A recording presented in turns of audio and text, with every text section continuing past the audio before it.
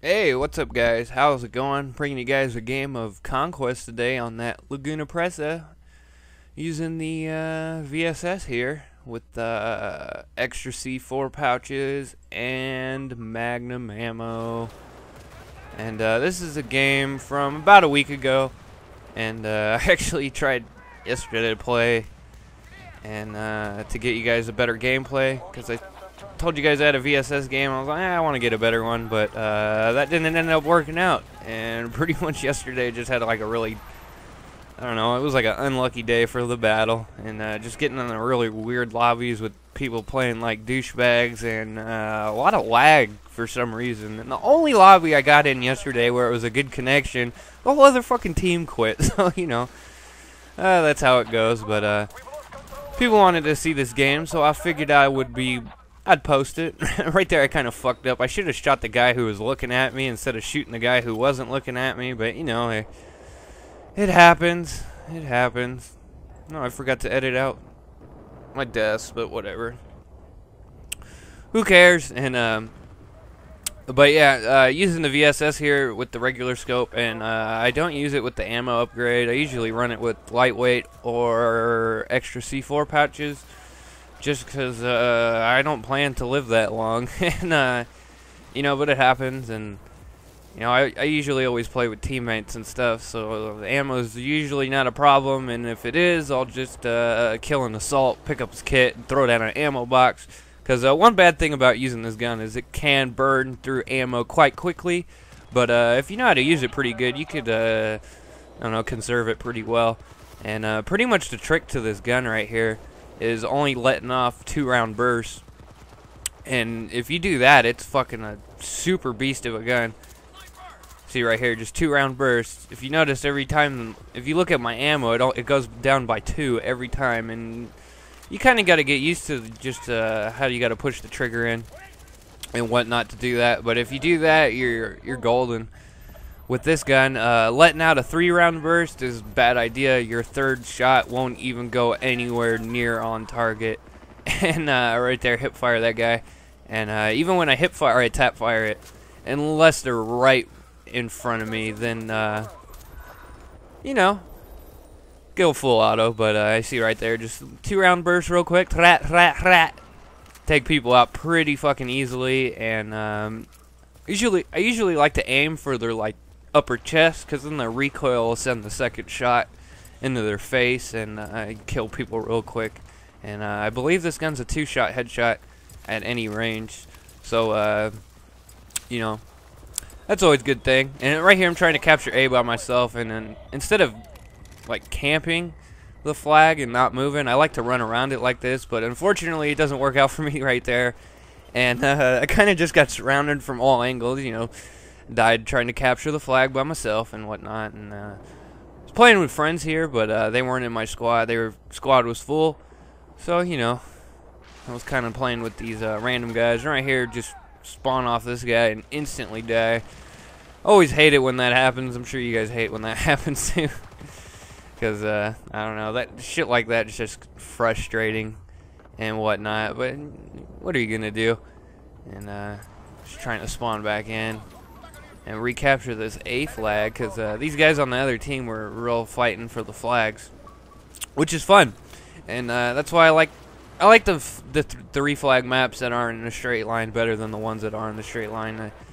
I don't know, I just find it more fun. You run around more. You got to be a little bit more aware of your surroundings, because they can come from you from more angles and stuff than the flags that are in the straight line. Right there, I couldn't hit that guy. I wasn't leading him enough. Kind of just had my crush hit right over him, and I should have been leading him, but whatever. What are you gonna do? And shot a bullet in that guy, but I'm just waiting for him to come around the corner.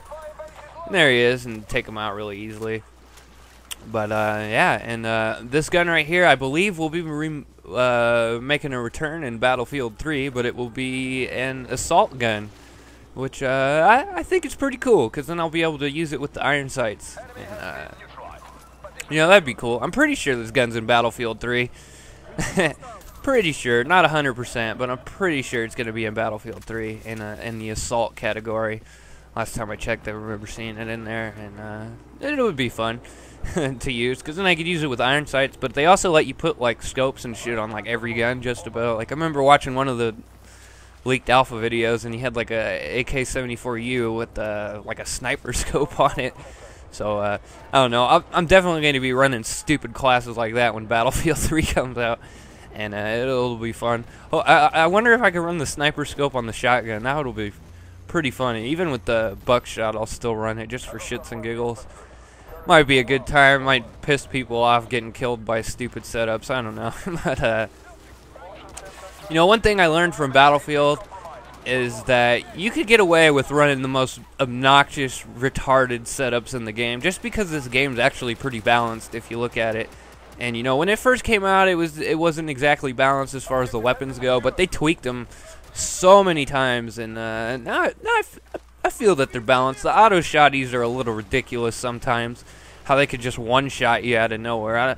I don't think the auto shotty should be able to one-shot you in any circumstance. And because that's what the pumps are for. And when you got the auto shotguns that can one-shot kill, it's like, what the fuck's the point of the pump shotties? But you know, that's just me and how I feel about it. And hopefully in Battlefield 3 it'll be like two-shot, unless you're like pointing the barrel at their face or something like that. Then I guess I could understand and getting a one-shot from that. But you know, it seems like I get one-shotted by the Sega and the USAS, and they're at a distance where I shouldn't be getting one-shotted, but you know, that's how it goes.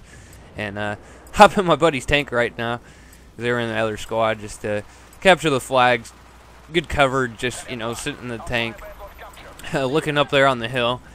People love camping on that hill for whatever reason. And ooh, excuse me, a little bit of burps is there. But yeah, I really like the VSS though. It's one of the few guns you could get away with without using magnum ammo, and I used to actually really like using this kit with body armor, except the only problem with that is, like, well, basically this gun right here is a 4 hit kill up close, 5 at range without magnum ammo.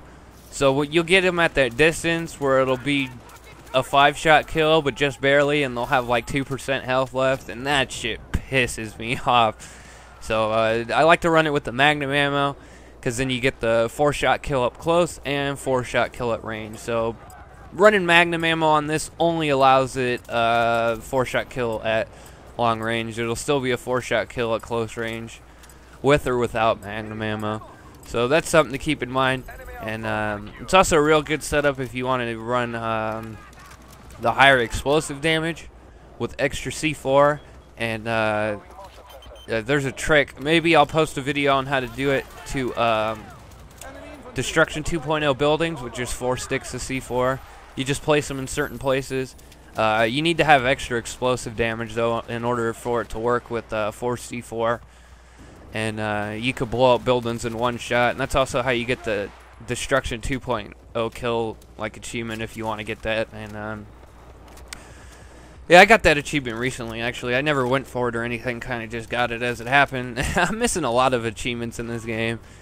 And I remember one time I actually got a message by someone on Xbox kind of talking shit. They're all, how can you be so good at this game and have all the achievements? Well, pretty easily, actually, because I could give a shit about achievements. And, you know, that's just how it is. Like in like COD 4, I'm only missing one achievement, and it's to find, like, I don't know, laptops or some shit. Like, I have the Mile High Club achievement, which is fucking really easy. I don't know why people struggle with that, but whatever. I don't know why I'm talking about that anyways, but kind of out there right now.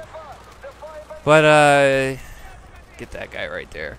But yeah, the VSS, real good gun. I don't really use it too much anymore. I platinumed this thing so long ago.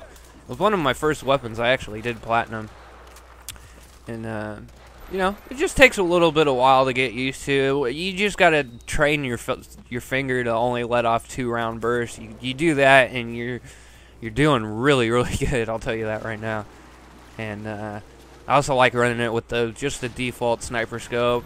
It's really good with like the ACOG and red dot and stuff, but I just kind of feel like it's too cheap using that shit. So I tend to stay away from stuff like that, as you guys could probably tell. Like, I don't really run the cheap setups too much because, I don't know, I like to challenge myself, and also when I find myself using the cheap setups, I don't do very good, and it's always been like that. Like in Modern Warfare 2, it's I'll pull out one-man army noob 2. So I would always do terrible using that. And ooh, excuse me. And yesterday when we were playing, we were fucking around and doing Carl only, and I didn't do good any games. Like any of the games we did, we were just shooting Carls. Like everyone in my squad, we were all using Carl. We did it for like 2 games, just using stupid setups. We were all really bored, and I'm actually surprised I didn't get any hate mail yesterday for doing that shit. But I guess the other team didn't really trip off of it, and you know, it's Carl Winslow is not too much of a problem on the consoles, but from what I understand, like on PC, they call it the PC sniper rifle, which that got to get annoying when everybody just uses Carl, but you know, that's how it goes. Try to stay away from it though. I like my RPGs and my AT4. I love me the AT4 though. That shit's just a blast. I'm still trying to get good with it though. That shit's a super challenge to get good at. And that one guy, I forget his name. He makes really good montages with the AT4, and just kind of showing you what you could do with it. And you know, it's cool. I actually got a real cool one yesterday. I might even put that at the end of this video. I got a real cool AT4. I zigzagged it all over the place, and I ended up getting the guy. And my buddy saw it. He was tripping out about it. It was pretty funny. Might put that in the end. I don't know. If I could find it, I might have deleted it because I got pissed off yesterday from yesterday's session. And I don't know. I feel like I was playing against this guy. He was like hacking or some shit because no one in my squad could kill him, and he was one-shot headshotting me with the SVU from across the map, and like he one-shotted headshotted my friend with the M9 across the map like 3 fucking times. No one in our squad could kill him. Remember at one point I spawned off my friend who's just straight dumping at him. I shot him point-blank range with the fucking Carl, and he still didn't die, which is I don't know what was going on there. He was either hacking or he had some really shitty connection, because I notice sometimes when I play people with shitty connection in this game, they just straight own me. They're usually from like some Australia though, or Japan, because the servers are so goddamn far away and whatnot. But anyways, guys, that's the game. Tried to get you guys a better VSS game, but it didn't happen.